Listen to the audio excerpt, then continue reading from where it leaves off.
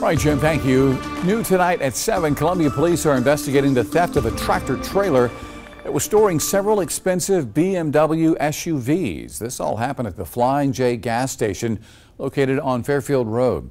The tractor trailer contained several BMW models that were being transported from Greenville to New York. The trailer was recovered in Dorchester County by deputies there on the same day as the initial theft. 4 of the 7 vehicles on that trailer were stolen, one being found in Florida.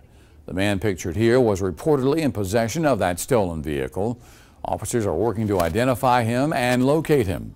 If you believe you have any information that can help tonight, call Crime Stoppers 1-888-CRIME-SC.